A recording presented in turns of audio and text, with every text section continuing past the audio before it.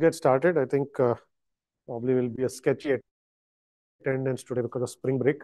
But let's anyway get started. So as you saw from my announcement on Piazza, we have put out the lab 1 grades. Okay, so take a look at your grade, but more importantly, take a look at the grade score feedback. Even if you get a good grade, don't ignore the feedback that's on grade score, because we have taken the trouble to give you some feedback without taking points off. Just you incorporate that. Be sure to take a look at that. If you have any questions, ask us. The regrade window is open. So somewhere in the middle of spring break. So if you have any questions that need our attention, please send those in before that regrade window closes. Right? We are done with processes, virtualization, and scheduling. Now we are going to look at a set of problems that are important in distributed systems, and we'll call them classical problems. Okay, so today we are going to talk about time ordering and clock synchronization. Okay, then we have in the next few classes mutual exclusion, which is distributed locks, distributed transaction, look at deadlocks, and end with the cap theorem. Right? So this is what would be the core of what you need to understand about distributed systems, a little more from a conceptual standpoint rather than the practical standpoint. But a lot of these ideas do carry over in all the systems that you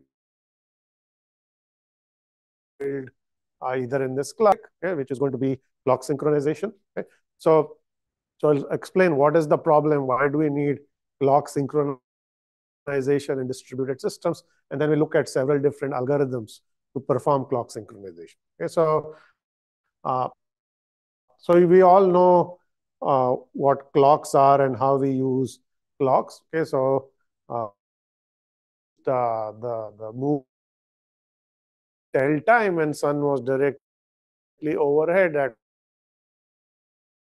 how you define time. But now we have more time is, in some sense, we also have atomic clocks that are even more accurate, that tell us what the time is. Okay? So when you have clocks in any centralized system, and when events, let's say it's a single laptop or a computer, that's what I mean by centralized system, and there are events happening on that system, there is usually no ambiguity if we need to know something about the time at which that event or the order in which that event occurred. There are two events. If you compare their timestamps, you know which order they occurred. So that is never a problem in a centralized system. But now let's take a look at a distributed system of more than one machine. Okay?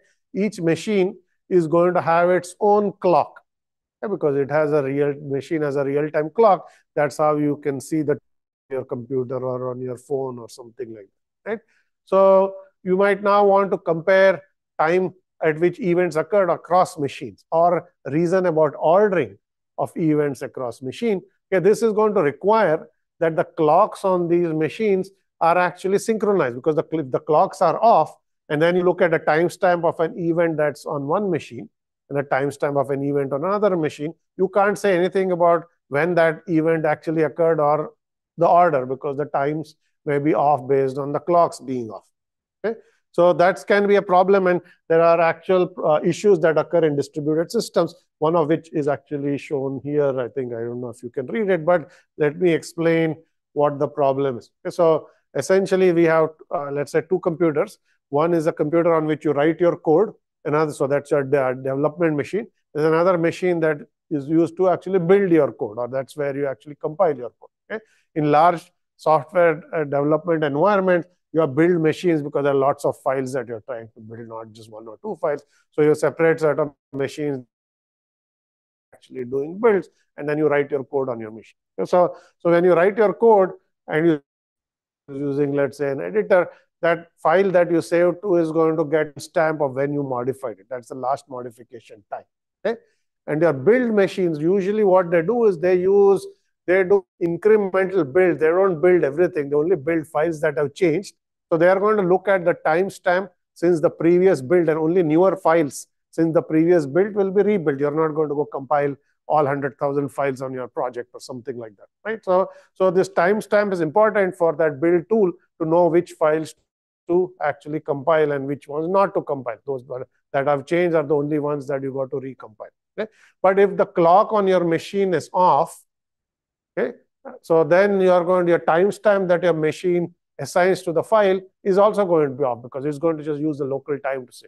So let's say your machine is actually has a very old clock value, meaning it's actually running behind real time.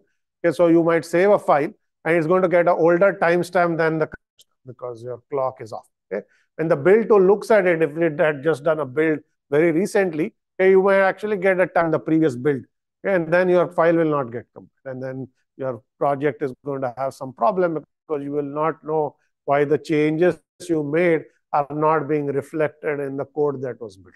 Okay, so these kinds of problems occur frequently because you have machines with different clock values. There is no guarantee that unless you do something extra, the clocks are all going to be the same or synchronized. They will never be the same, but they're synchronized. Okay?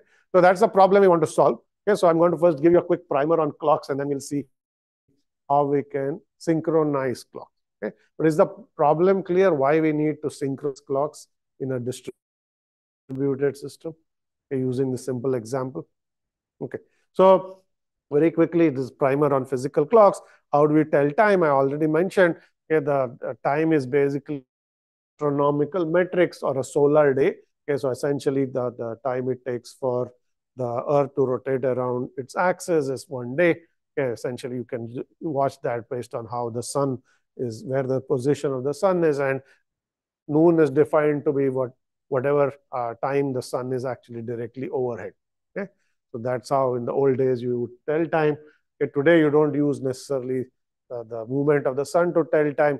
You use atomic clocks or properties of atoms in terms of how they behave in order to tell time. And those clocks are essentially extremely accurate. They are accurate to 1 part in 10 to the 13, which means that you might lose a second every tens of thousands of years or something for that clock. So they're extremely accurate.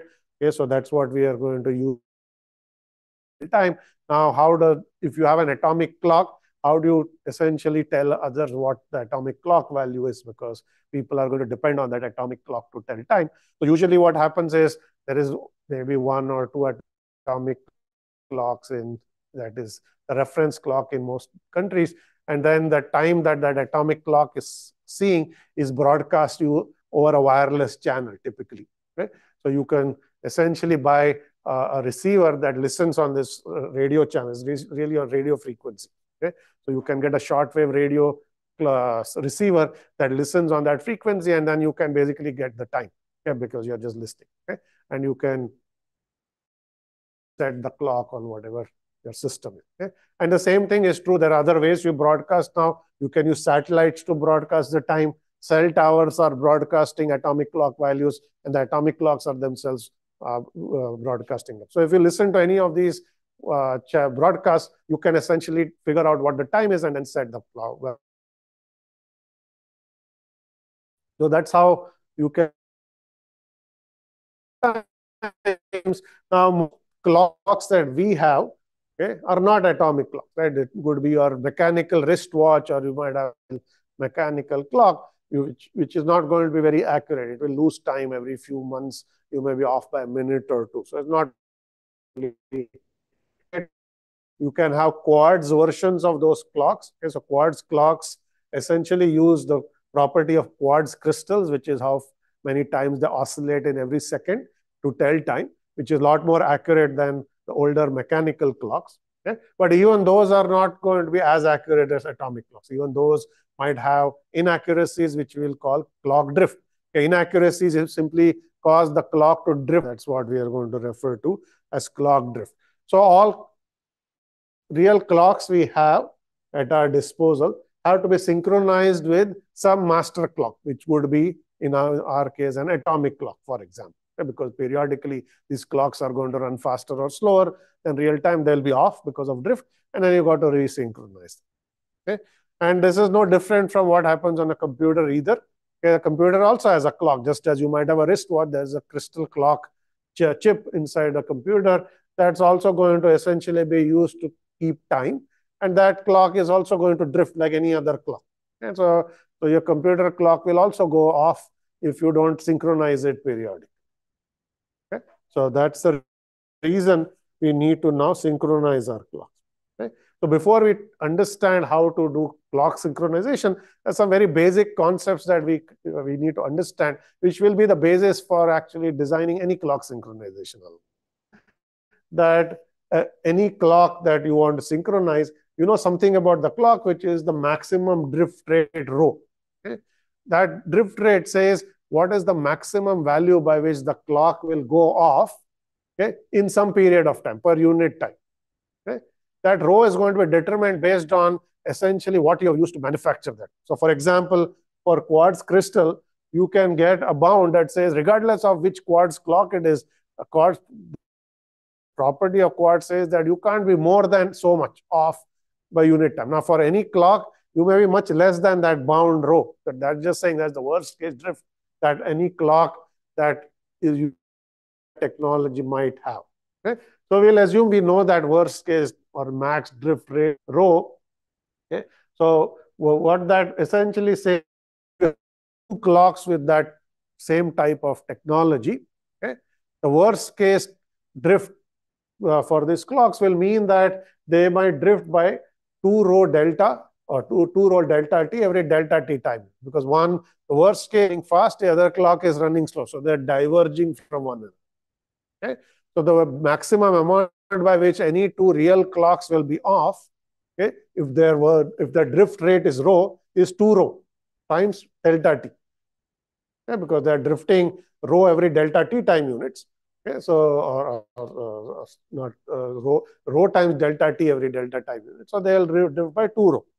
Okay, so that's basically the worst case by which you're off. Now, if you want to limit the drift to some value delta, okay, which means that you say, I don't want to be off by more than 1 second, 1 millisecond, 100 millisecond. You pick whatever value you want to essentially say that's the inaccuracy I'm willing to tolerate.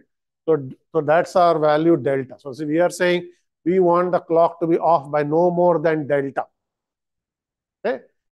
Me that value delta, then we'll say you got to resynchronize these clocks every delta over 2 rho seconds. Because they are drifting by 2 rho. You want to limit the drift to delta. So you got to resynchronize them every delta over 2 rho so that they will essentially never be off by more than delta with respect to one another. Okay? So then this is pictorially shown in this figure where I don't know if you can read this or not, but the x-axis is real time. Okay? Y-axis is clock time. Okay? Now, if you had a perfect clock, okay, every time real time advances by 1 time unit or 1 second, your clock will also tick by 1 second. So you are in perfect synchrony with real time. Okay? That's this line here where the slope of that line is 1. Okay? So every time the time advances by 1 second, the clock also advances by 1 second. Okay? Now, most real clocks will not actually follow that perfect curve. They will be slower or faster. So essentially, if you are faster clock, then you have a slope that is greater than 1. So every time the time advances by 1, you are advancing by 1 plus rho. That's your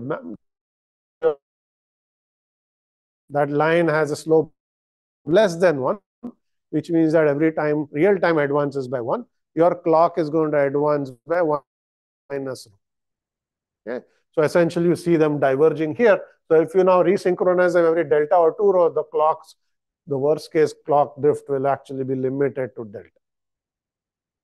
Is that clear? Okay? Every clock synchronization algorithm you can find is going to use this basic concept. There's nothing more to it than that. Okay? You got to define what is the worst case drift rate rho for your clock. Okay? Then whoever is using this clock has to define what is the maximum value by which their clock should not be off. That's delta. So that's your error tolerance. And then you run the clock synchronization algorithm every delta over 2 rho seconds to synchronize that clock with some other clock or a master clock so that they are all synchronized. That clear? Any questions here? Okay.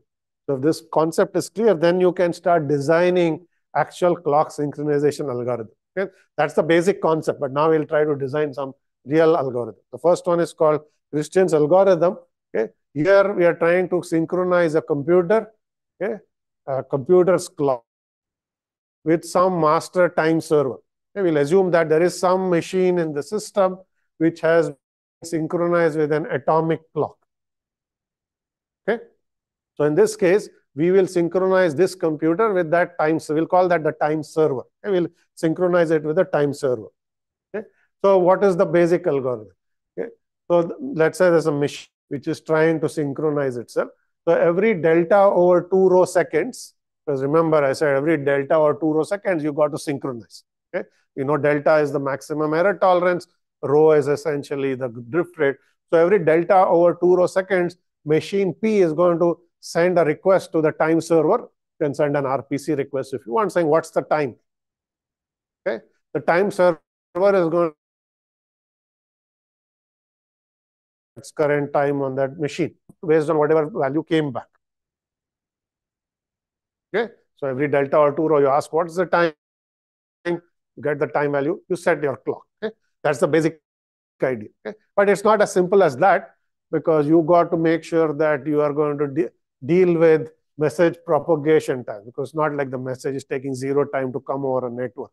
Okay? In particular, that's shown in this figure here. The y-axis here going down is time. Okay? So you will see that there is process P, which sent a message saying what is the time. That message took some time to get to the time server. Okay? The first vertical line is the machine. Second vertical line is the time server. Okay? So you'll say, so you send a request at some time, it's going to get to the clock, the time server after some finite delay. That's the network propagation delay. And then the clock server is processing request. It looks at its clock saying that time is T, and it sends that value. And we assume that it takes a finite amount of time for that message to reach. So in this case, that time is T reply. That's the time it took for that message to return the server. So if you, because the message is not taken 0 time to arrive. Right? So you got to correct for this. Okay? Your question is.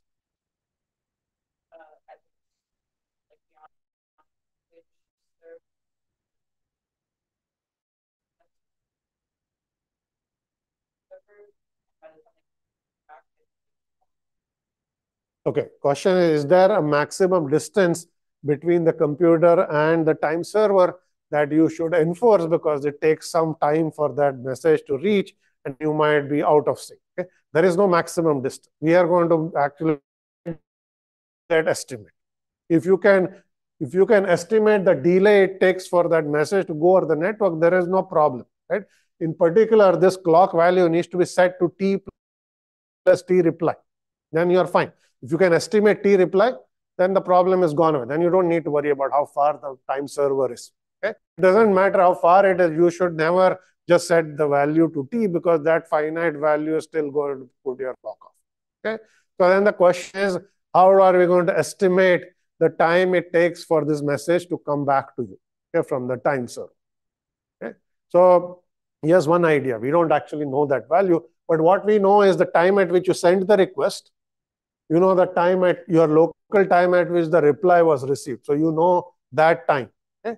That time is T request plus T reply. T request is the time for which the message took to go from the machine to the time server. That's the first message that went. T reply is the time it took for the reply to come to you. Okay? So you know the difference between the time you sent the request and the time you received. That you know. So the difference between the two is T request plus T reply. That's the entire time. Okay?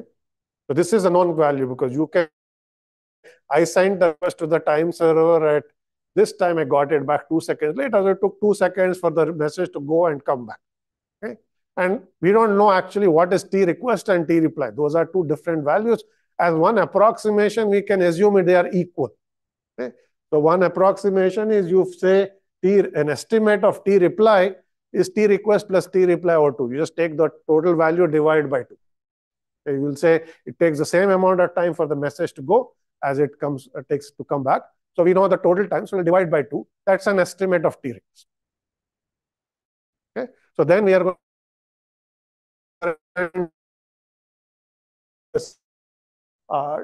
T plus T request plus T reply over 2.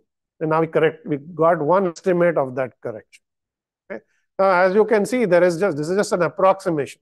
There's no guarantee that the message is going to take the same amount of time to go from the machine to the time server as it comes back. In fact, if you look at that picture, you will see that T request is actually bigger than T reply. And that is intentional, just to show you that they are not going to be equal in practice. But you did make some correction.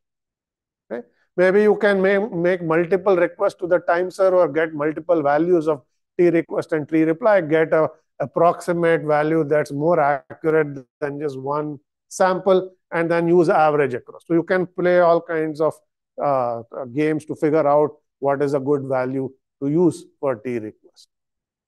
Okay. But by and large, you're going to take the round trip time, divide by 2. That's the one-way time. Okay, that's what we are doing. Okay, so you don't know the one-way propagation time. Is this clear? This is okay. Very simple problem, okay, which is you are going to take that basic concept I talked about in the previous slide, and every delta or 2 row, you basically send a request. Any questions on this? All right. So you're going to keep going. Okay. Here's another algorithm. Okay, this is called the Berkeley algorithm. The Berkeley algorithm, there is no time server. In the previous algorithm, Christian's algorithm, there's a master clock in the system. That's the time server. Every machine synchronizes with that clock. So the machines are synchronized relative to one another because they all synchronize with the master. That's the assumption. Okay. And we can say, what if there is no time server? How do we synchronize machines with them? Right? So these are decentralized. There's no central master to tell you what the clock values are, but there are n machines that want to synchronize their clocks. Okay? But there's no master clock in the system. How are we going to do this? Sorry? Can you pick anyone? Yes, you can pick anyone. You can say, we are all going to pick a random node and synchronize with that random node. That random node just happens to have a bad clock. Okay? Everyone is going to be dragged faster or slower than real time. Okay? But yes, you could do that. They'll still be relatively synchronous. Okay?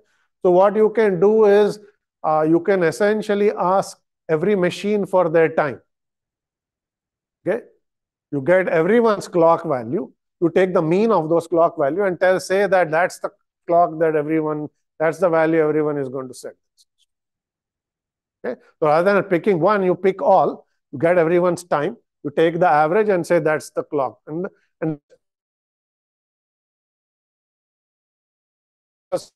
some clocks will run faster, some will run slower. So if you take their mean, hopefully that value is closer to real than picking one random master. Okay? That's the theory. Now, of course, that's not guaranteed either. You might have machines that are running faster, so it doesn't help at all. But if you have lots of machines, by and large, it might actually work fine. Okay? So here is how this works. Okay? So it's the same idea as last time. Every delta over 2 row time units, we will run this algorithm. Okay? So we will basically send a broadcast saying everyone needs to now tell what the time is. Okay? And then what we'll do is we will essentially, let's just take the top machine. Okay? It's basically send this request. Its clock is 3 p.m. The one that, okay, so we don't know what the real time is. And they just have all 3 different clock values. Okay? So you are going to ask for the value. Okay? So the one at the bottom, 10 minutes behind you. The other one says I'm 25 minutes ahead, and then you tell yourself I'm synchronized with myself, and you take the average of these 3. You will see that the average is essentially 305. So you tell the one at the bottom to advance its clock by 15. You tell the other one to basically to come back by 20 minutes, and then you change clock to by 5 minutes. Okay? Everything I said in the previous thing is still or two row. Still have to estimate network propagation latency, but we know how to do that. Okay? So I'm not showing any of those extras here. This is just showing what you have added on top of what we already talked about in the previous two slides. Okay? So this is relative synchronization. No clock, no master clock, no time server. You just broadcast your time. Everyone broadcasts their time. You take the mean, and then you set your clock. And you have to correct for propagation delays. Okay? So every request, when you basically estimate the round trip time, so you know what the actual clock value should be. Is that clear? Okay, that's Berkeley algorithm.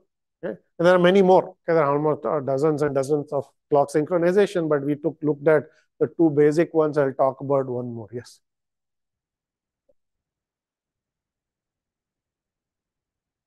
What if T reply is greater than the resynchronization interval? Okay. So first of all, that should not happen. You should not be synchronizing that frequently. So clocks are not that off, right? So typically, if you give delta and you look at rho, that will mean you synchronize every few minutes, every few hours. So you're not synchronizing every millisecond or something like that. Propagation delays, they are in milliseconds. That's how much time a message takes to go to another. So you are definitely not synchronizing every millisecond. That is just not going to be good because it just create a lot of extra network traffic. So we will assume that that is never true, that the resynchronization interval typically is larger than the propagation. And that's a reasonable assumption in practice. Okay? But yeah, if you have that condition, this will not work. Yes, question. So whenever we are slowing or increasing the time, what happens? Okay, so question, whenever we are increasing or changing the time, what happens to the processes that are running in that interval, right? The first thing is processes don't care about time. It's just that the clock value has changed. It's not like something ran and now we are deleted time or something. You are at time t. Okay, suddenly your clock value changed, but the process that was running is still there. Okay? So it's not like we are going to erase something that happened. You're just changing time. You're not changing what happened in particular intervals or something. Having said that, there is an important aspect of changing clocks that I'm going to talk about when I mention NTP. Okay? Yes, you have a question. Is there a case where one process gets the time, another process gets the time? Yes. The question is there a case where one process gets the time and then another process gets the time and there's some out of order? That can happen. Okay, and there are two cases there. What happens when the clock is advanced and what happens if the clock has gone backward? And the bad case is when clock goes backwards. Okay, that causes all sorts of problems. So since you asked the question, I'm going to jump ahead and mention this. So take a scenario example that was given. Your process reads the time. Okay, let's say you're doing your lab. Okay, in your lab, you are doing measurements of what were you measuring? The round trip time or the time it took for you to do queries, right? So how are you measuring it? You basically took the time, you take a timestamp, you send a request, then you wait for a response, you get another timestamp. And then the difference between the two is the time it took to run the query. Okay? So let's say you send the request at T, right? And your request went, your machine ran clock synchronization algorithm, its clock went backwards, okay? And you got a response, and you will find that the response came before you sent the request. So you got a negative response time. Okay? Not a good thing, right? Because that's going to cause problem. So anything that causes a clock to go backwards always causes problem, because if that actually happened when you are running your lab experiment, lab 1 experiment, you will get negative response time, which make no sense, but that's what actually the clock is telling. Okay? And lots of other things will go wrong if the clock always goes backwards. Okay? So you don't actually want that to happen. If it goes forward, bad things won't happen, but you'll just get a misestimate. Okay? Let's say you sent it at time t, clock went ahead by 1 second. Okay? You got a response. Your response will be 1 second more than what it actually is. Okay? You might say maybe the machine is slow, but it's not as bad as a negative response time, which is meaningless. Right? So some things are to be avoided, and particularly any clock synchronization algorithm that makes your clock go backward is always bad, because multiple things will get the same timestamp even though they were far apart in time, for example, right? We don't want that. Yes.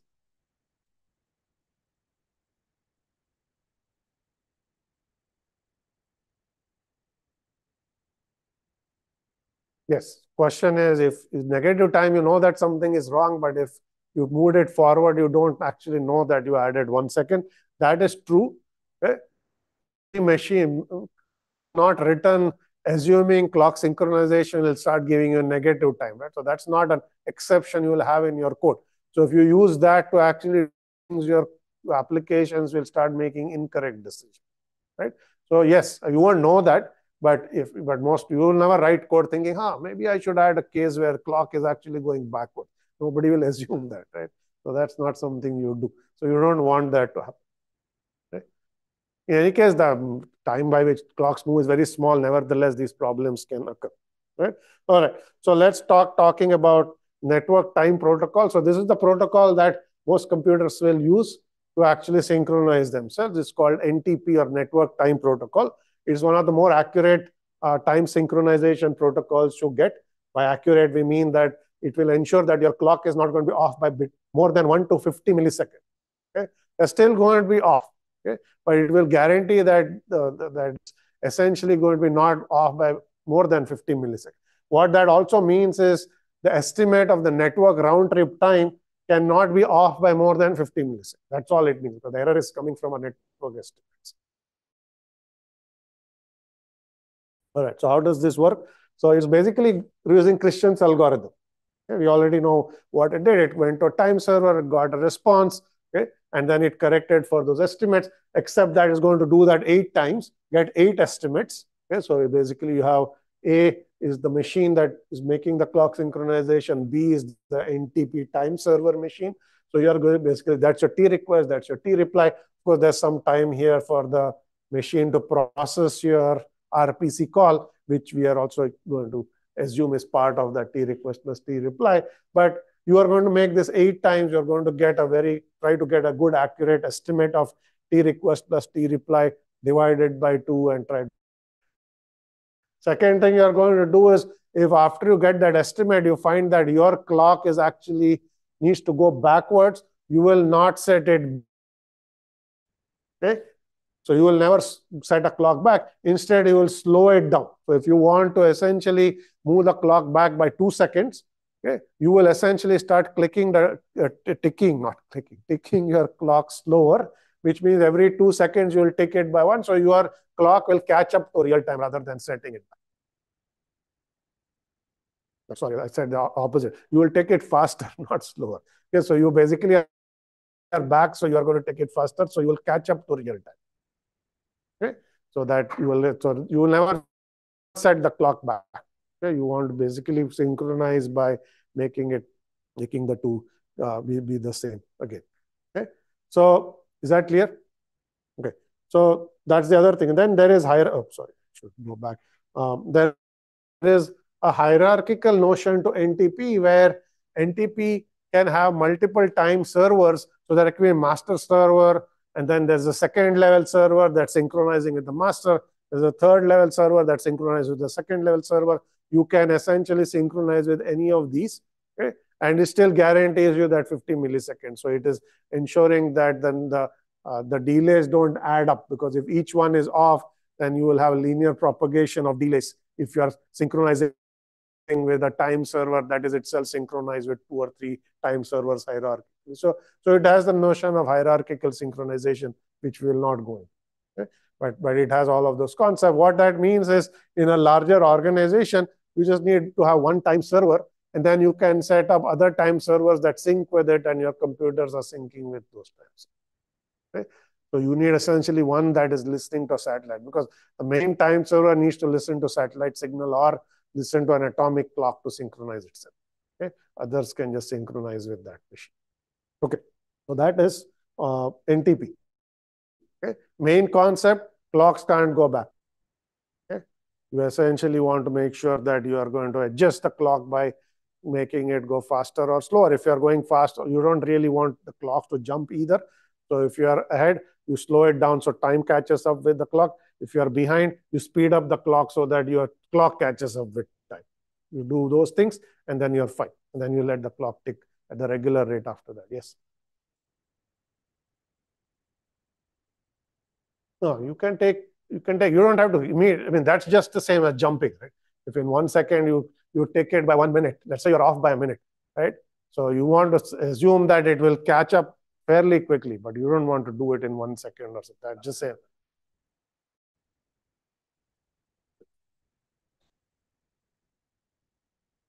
Oh, yeah. So question is, does it have to catch up by the time you run the whole algorithm again? That's what you're asking. No, you don't have to wait that long. You can catch up much faster than that. Okay? Or you don't, you just decide what's the good value. Okay. All right. So that's NTP. Okay. So now we are going to talk about another way of doing clock synchronization that is based on GPS. Okay. You probably know what GPS is, called Global Positioning System. Okay. That's what you use to get directions on your phone when you're going somewhere. Okay. Google Maps, Apple Maps, they all use GPS, and then they use a mapping tool to essentially tell you where you are. But as we will see, GPS is another way by which you can also do clock synchronization. It does that. Okay, there are GPS receivers that have nothing to do with cell phones. But you could, in the old days, just buy a device that was a GPS receiver. Okay? It would just listen to GPS signals, which are satellite signals, and synchronize and tell you what the location was. Okay? Now, all these GPS are built into phones. So you essentially can use the phone itself as GPS receiver and use it to get directions and so on. Okay? But let's try to understand the concepts. Okay? This requires some basic, very basic geometry background, okay, which is all really high school background. So you'll all understand what I'm trying to say here. But we need to figure out what the how GPS. So here is basically the basic idea. Okay? So let's say in the case of GPS, what you have are your satellites that are at known locations in the sky. Okay? So there are some number of satellites. Okay? And these satellites are essentially, we will assume that they are already synchronized with atomic clocks. So these satellites are clocks that are already synchronized. So they're atomic clock. And these satellites are simply broadcasting their location. Okay? Let's say, just for now, forget the time for just a second. Let's say each satellite is at known location. So satellite 1 is at some coordinate X, Y, Z in the sky. Some other one is at X prime, Y prime, Z prime, and so on. Okay? So they are essentially broadcasting their locations and time. So for now, let's just assume, okay, that you are listening to the satellite signals. Okay? So we for just a second, assume that some receiver on the ground has figured out that it is a distance d some satellite. Okay? Okay, so just for a second, how to get that d, we'll just see this. Okay? If I know that I'm at a distance d from a satellite, what does it tell me?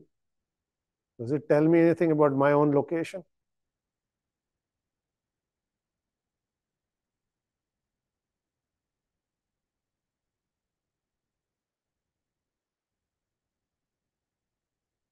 Tells you something, but doesn't tell you what more exactly.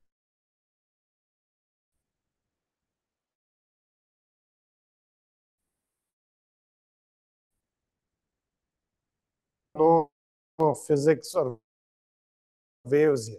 Okay. So if I just tell you, okay, I'm 1 kilometer away from you, what does it tell you about where I am? Just friend says I'm 1 kilometer away from you. What does it tell you? It just tells you are on some circle of 1 kilometer radius. That's all it tells you. Right? So if I know that I am at a distance d from one satellite, it just tells me in 2-dimensional space for just a second, not 3 dimensions, that I'm on some circle at that distance d. Okay? I don't know my exact coordinate. I know the coordinate of the satellite because that's a known location. Okay? But I don't know where my coordinates are at the moment because I just know I'm on a circle at that distance. Okay? But let's say now I listen to another satellite and I say I figure out I'm at a distance d prime from that satellite. Okay? Same thing. Now I know that I'm on some circle at a distance d prime from that satellite. Okay? Now my location is fixed. Okay? I have to be at the intersection of those two circles because the only intersection points are simultaneously at a distance d from the first satellite and a distance d prime from the second satellite. Okay? This is why, so this says that this, whatever this receiver is either at that location, which is the first point of intersection of the satellite, or the second point, because those are the only 2 points that can be at distance d from this point here and distance d prime simultaneously. Okay? Those are the only points for which both of those conditions are true. Every other point will only have one of those conditions on the circle. Okay? So now I have actually reduced my coordinates to one of 2 finite values in a circle. I know that I can be at any of these 2 locations and no other location. Okay? If I had a third satellite, I would be done. I would have another circle and hopefully it intersects with one of these and I'm done. Okay? But even these 2 tell you something. Okay? So we are basically going to use property of geometry, which says that we will estimate distance to satellites. Okay? In real world, that will put us on a sphere, not on a circle, because real world coordinates are 3 dimensions, x, y, and z. Okay? So if I say I'm at a distance d from someone, I'm not on a circle, but I'm on a sphere. Okay? Clearly, I'm not in the sky, I'm on the ground, but still I'm on a sphere. Spheres, and we are going to intersect them, and then the same concept, right? So you intersect 2 spheres, you get a circle. If you think of 2 balls and you just then you'll get a circle. So you're anywhere else, which is this, and then you're down to 2 points. So that's what we are going to do. But we will use some coordinate geometry. Okay? Still haven't said what clock synchronization has to do with this. Okay? This is just positioning. Okay? This is how any positioning works, by the way. We have what are called landmarks, which are known locate distance to the landmark to find your location. Okay? That's how you find position. So you say, I know the coordinates of that famous thing. That's how you give directions as well, right? So you must know where some famous landmark is, go there and do something. Right? So that's how it does. This is how you estimate distance as well. Right? So we'll now figure out how to do this in 3-dimensional space. So we will assume the following. Okay, maybe I need to draw a picture for this, and then we'll go back to equations. So let's do this. All right, so here,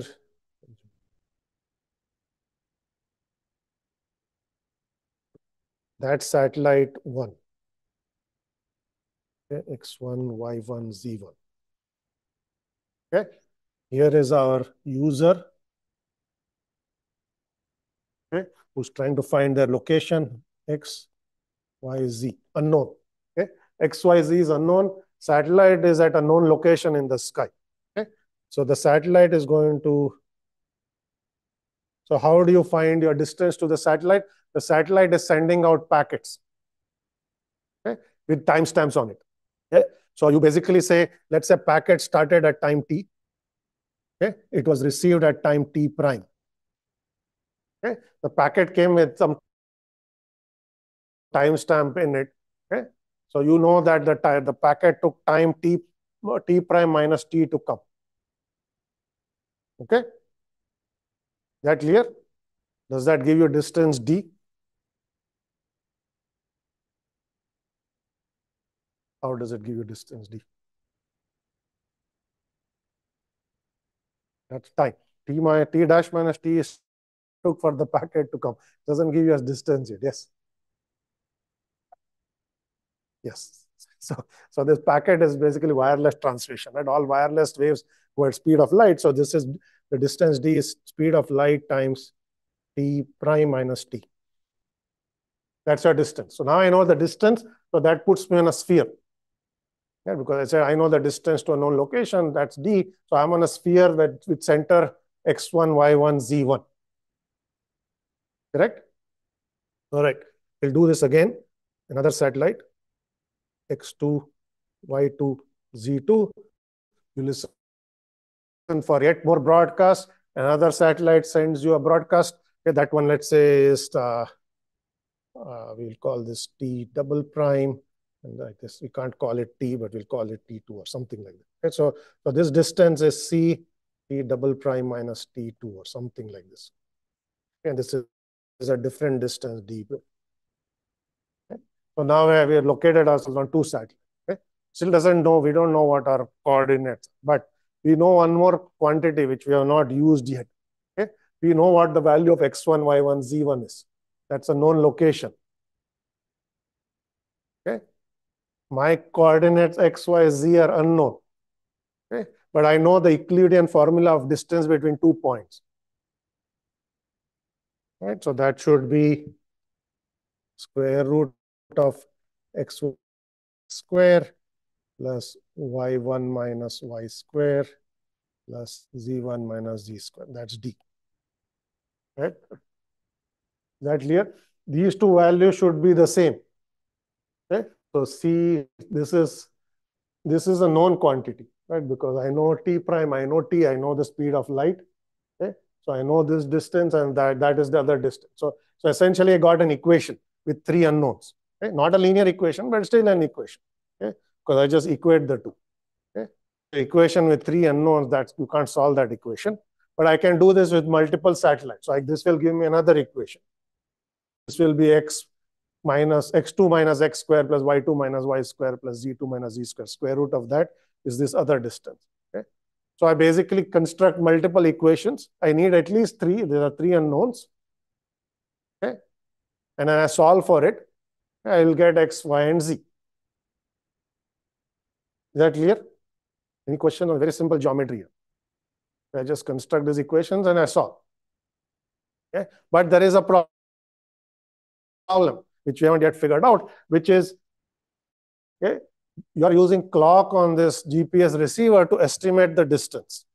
Because I said that the packet left at time t from that satellite, it arrived here at time t prime.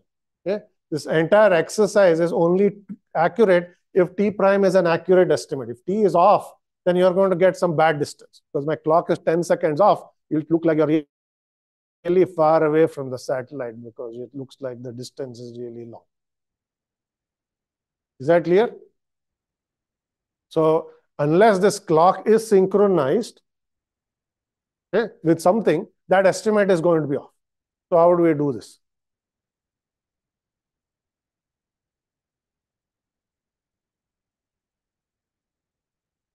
Could say let's synchronize with something else, problem is solved. Right? That's one value. Okay, but there is nothing else here. I only showed you some satellites and a receiver. That's all we have. Yes. Yes, it is sending the timestamp. It's always sending timestamp. Every time it sends a packet, it says this is the time at which I sent it. Okay? And I receive that packet at some later time. That's the speed of light propagation delay. Okay, so let's say you send it at noon. I receive it at noon times whatever, 10 milliseconds. So it took 10 milliseconds to come. Okay? Yes.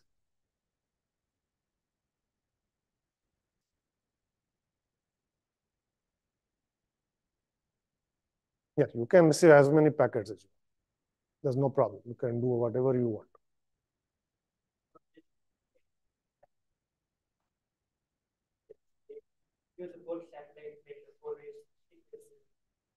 Yes, that's the real answer. So we will assume drift is actually an unknown. There are not 3 unknowns, but 4 unknowns. There's your coordinate, the time by which your clock is off is the 4th unknown. We will add. So we'll add a delta is another unknown. Okay. So now this distance is not actually known to us because there's an unknown in that distance. So there is actually a minus delta there. Okay, because that's the time by which you're off. Minus t minus delta, however you want to put it, because as a delta time term is unknown, y and z are unknown. Okay, so there's equation. Okay, these two distances are the same, still an equation, but that equation has 4 unknowns, not 3 unknowns. Because the clock synchronization is actually part of solving the positioning problem. So you can't do this with 3 satellites. That's the minimum number. You need at least 4, minimum of 4. Okay? But actually more than 4, but it at least has to be 4 equations to solve 4 unknowns. Okay? But remember, these are non-linear equations. Only if it's linear equations with 4 equations, you get actually a solution for that equation. Because in non-linear equation, essentially you will need more than 4, because there will be multiple solutions. It's not a linear, with not at one point, right? So you will essentially get the same problem. But there are many satellites. So most GPS coordinates will need at least 6. With 4, they'll not get a good lock because that does not give them a good estimate. But 5, 6, they start getting a good estimate. Okay? So, but you need at least 4. Okay? So we solve for delta as part of solving for x, y, and z. And then we are done. We found the position of the GPS receiver, and we found the clock drift that we use to correct for the actual timestamp, and then we find the essentially the actual location. Okay? That's how GPS actually does it on your phone or any other device. Okay? So part of every GPS is essentially a clock synchronization that is. Hold on one second.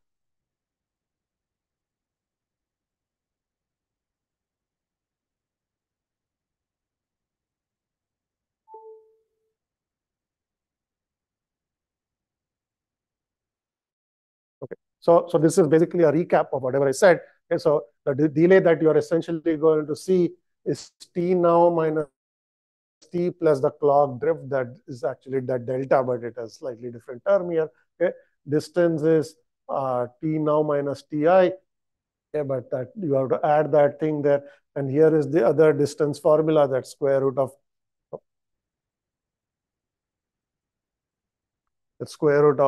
xi minus x squared and so on. Okay, so these two values are the same. So you set up these 4 equations, solve for 4 unknowns. Okay, hopefully more than 4.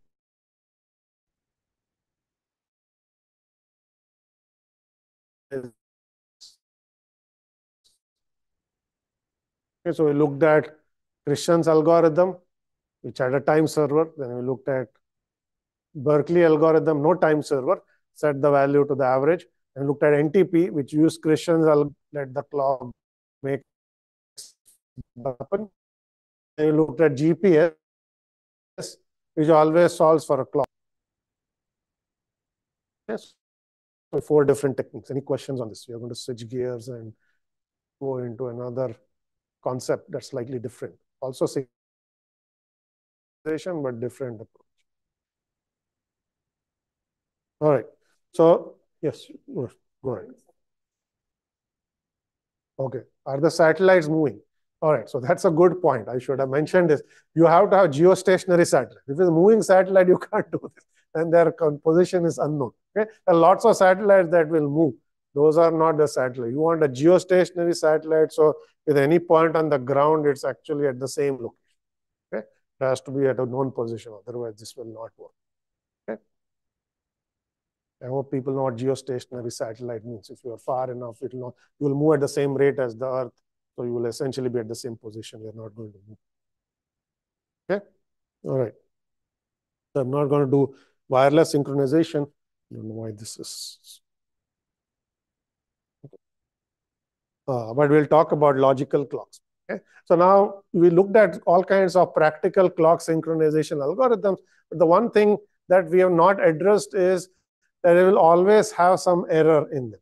The error comes because there is some error in estimating the propagation delay, the network propagation delay for most clock synchronization algorithms. That's never going to be exact for us because we are using T request plus T reply over 2 as some estimate.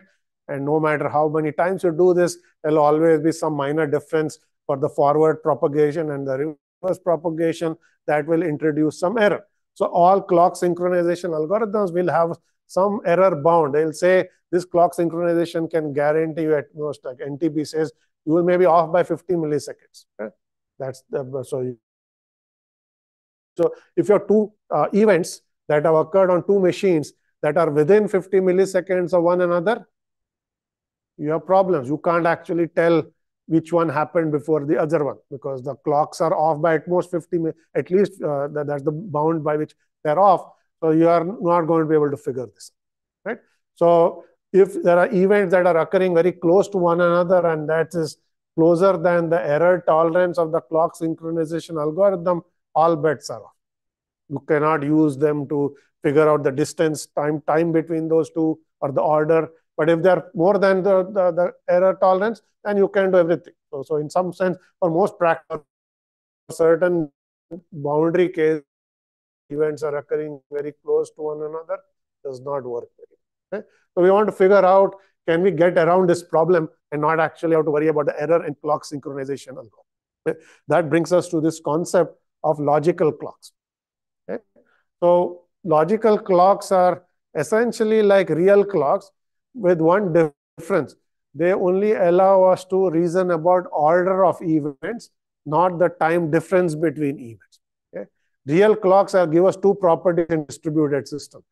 Okay? Given two events, you can figure out the time between those two events. So for example, you figured out the round trip time on your lab 1 by checking the time at which you sent the request, time at which you got, using time for two different things, to estimate delays and to estimate order. Okay?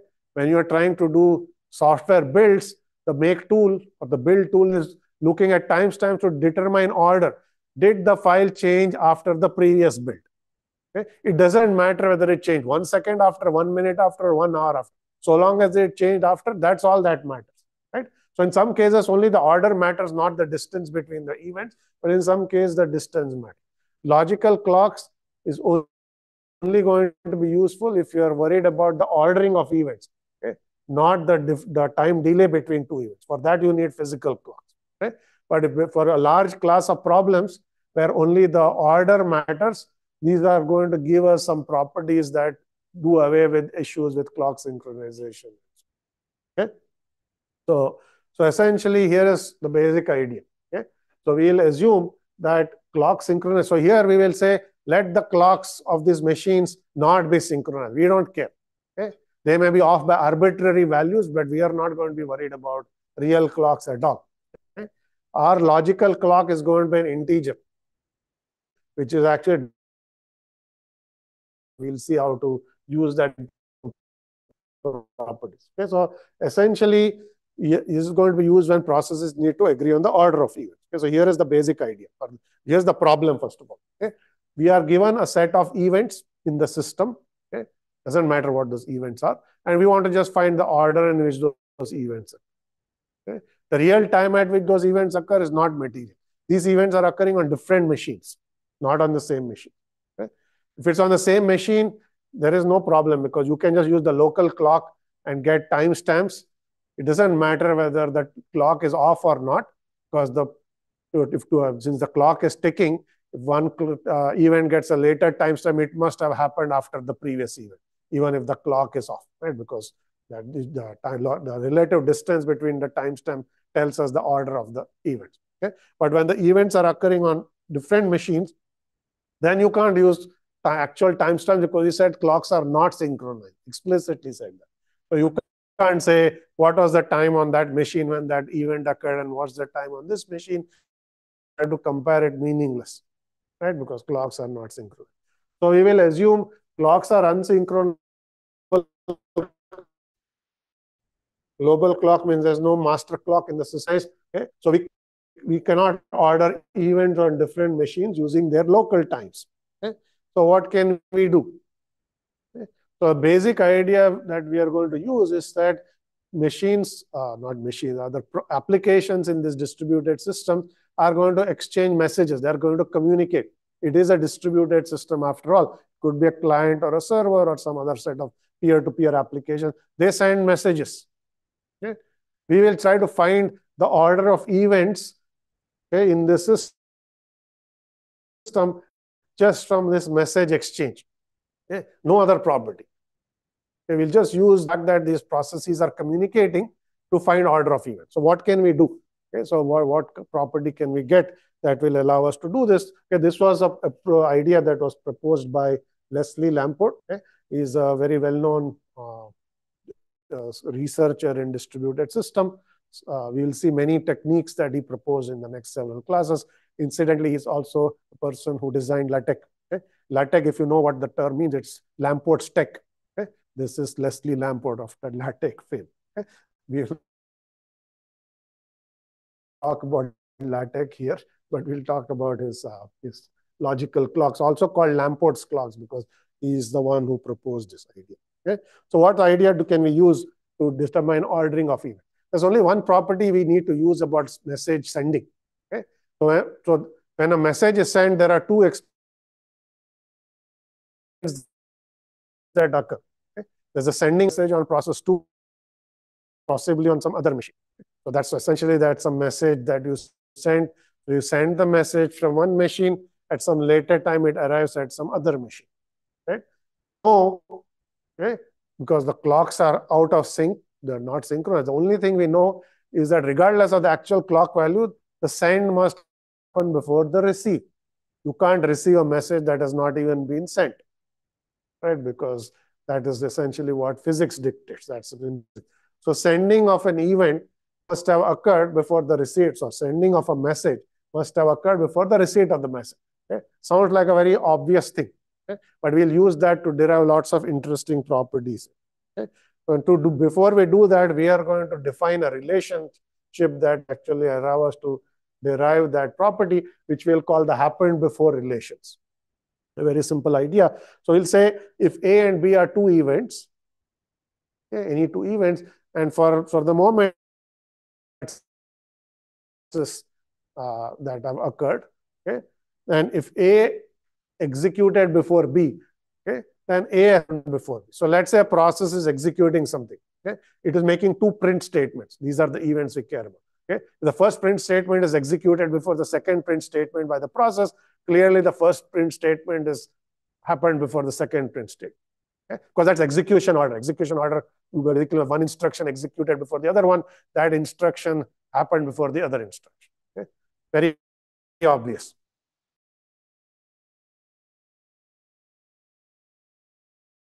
That we know. Okay? Now, message and B is the receipt of this message in some other process. Okay? Those two events are also ordered. Okay? Because the send has happened before the receive. So in this case, A has happened before B. Okay? So within processes, events are ordered by execution order. Okay? Depending on order you execute, you can order events. Across processes, order them by send and receive. Okay? If you send from one process, you receive it in another process. Okay? And we will now make this a transitive property, which says that if A happened before B and B happened before C, if you know this, then A has happened before C.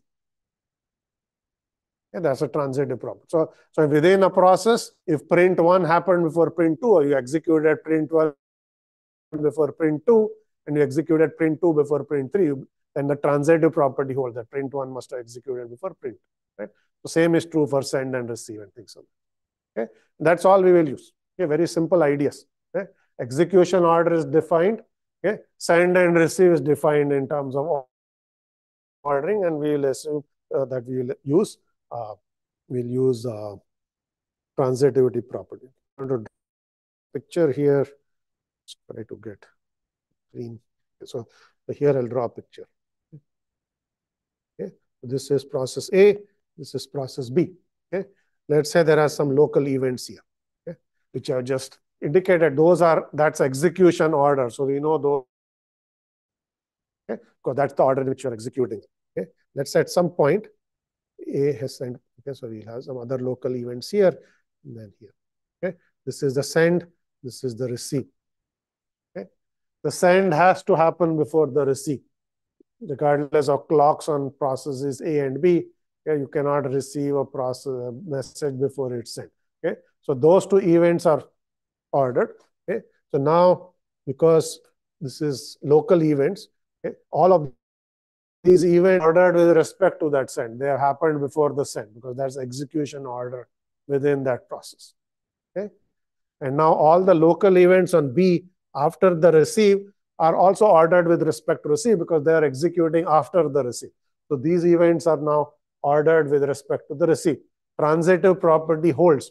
So what that means is the events are circled in A happened before the events are circled in B.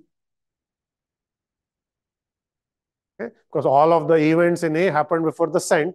The send happened before the receive, and the events on B after the receive have happened after the receive. So now you've taken some events in A and some events in B, and now we ordered them. There's no clock, no timestamp. We just use simple obvious properties of how processes execute, how messages are sent and received, and okay, that's our happened before relation. Is this clear? Okay, it's a partial ordering. Okay? Because if I now ask you, if I show you saying, okay, look at this event and this other event in A and B, can you reason which ones happened in what order? You'll say, okay, the event in A has clearly occurred before the event in B because I can see a transitive relationship between those events. Okay? But if I say, what about this event in A that I circled, and then there's another one in B, which I put a square on. Can you say something about them? Okay? That relationship is undefined. There was no message exchange between A and B that allows us to order that event in B with respect to that event in. So these two events are said to be concurrent. I don't know their ordering. We don't have real clocks. We don't have real timestamps. So I can't figure it out. Okay? But whenever there is a message exchange, everything before the send gets ordered with regards to everything after the receive. Okay? So, and you can have multiple messages. Right? So you can have another message going from B back to A, and then you can have B sending a message to C. Okay? And then you have essentially some events on C, which is here, okay, which have now got ordered with respect to A. Even though A and B have not communicated directly, A sent a message to B, B sent a message to C. The transitive property still holds because those events have happened before the send happened before the receive. This receive has happened before this next send, and then there is a receive here and so on. So now I can actually order events across processes and across machines, even though they did not directly communicate. They indirectly communicated through some other machine. Okay? No timestamps. We are just looking at this picture and saying, okay, now I can figure this out. Is this clear? So this is our happened before relationship. Okay? Now we want to derive an actual algorithm that will allow us to figure this out. So this is just a picture. Okay? How do I realize this in code and say, okay, that event has actually happened before this event? I need some way to do this, okay, which is what we look at.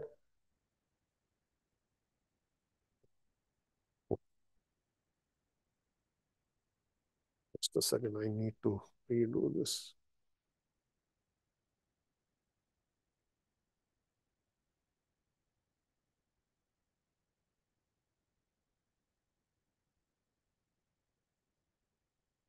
Seems to make some mistake every time I set this up. Okay. All right. So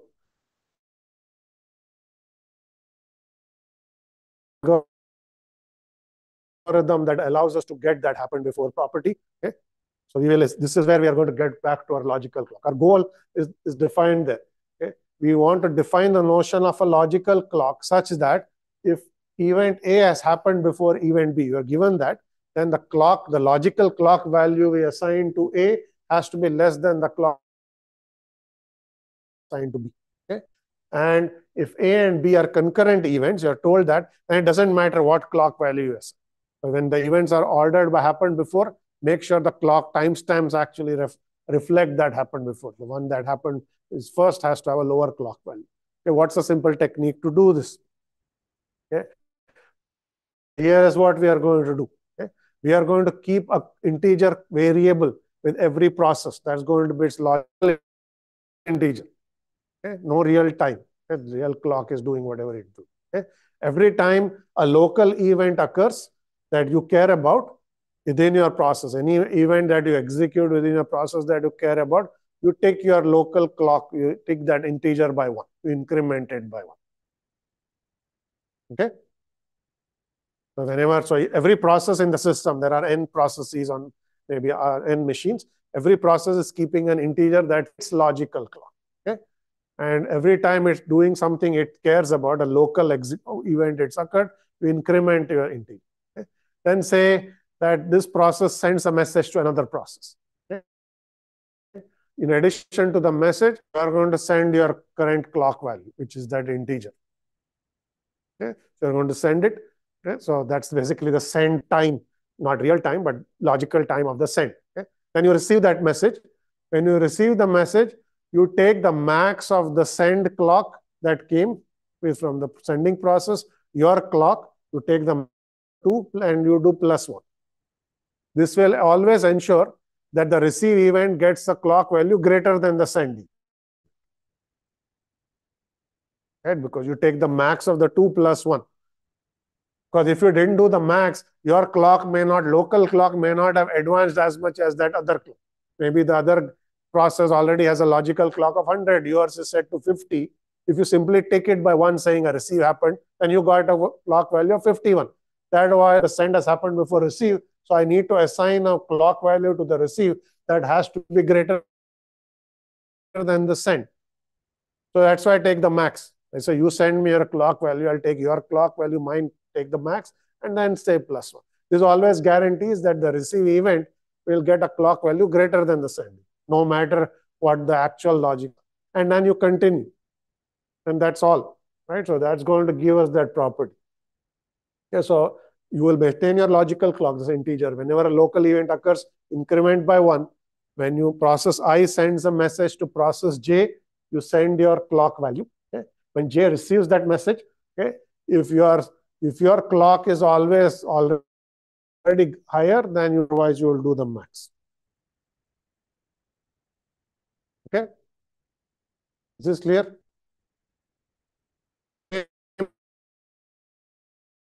This is going to give us that property examples, and we'll try to see what happens. Okay, so there are two cases here. There is process P1, P2, P3 in the first figure, the same 3 processes in the second figure, and we'll see some messages going back and forth. The values are logical clock values that are at different points in time. So every time you send that message, okay, you got to send your clock value. And when you receive the message, you take that clock value, take the max of your clock, that clock plus 1. Okay. So you will see here, okay, there's a P3 has sent a message at time, it's logical times 60. Okay. So that is going to go with the message. When that message arrives at P2, its logical clock is only at 56. So if it increments it by 1, it goes to 57. You just violated our condition because your receive has a lower timestamp than the send. We said that send always happens before the receive. So receive has to have a greater timestamp. So this has to be max of 56 and 60 plus 1. So you will see here that this is when the actual technique was. So you actually incremented that not to 57, but to 61. Okay. So that's one condition. And there's another M4 that has the same problem, where if you had sent this, basically this one is at 54, you will get the incorrect value. But if you run it here, you'll see that because you adjusted that, this became 69, you sent it. So that has actually become 70. Okay. So if you do this, shall ordering of event. Okay? So now if I ask you, if I give you 2 random clock values and say, given this clock values, what can you say about the ordering of events? What would you say? If I say P1 has an event 18, okay? P2 has an event 40. Okay? If I just give you these clock values, what can you say about these?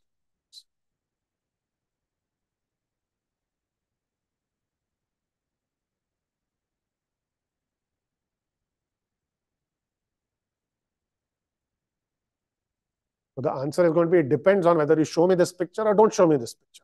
Okay? If you show me this picture, then you will say that 18 and 40, okay, are concurrent events because there is no send between 18 and 40 that allows everything before the send of M1 gets ordered with respect to everything after the receipt. Okay? But 40 has actually happened after M1. There is nothing that is gone. Okay? So you can't actually compare 18 and 40 and say that in what order those events occur. Okay?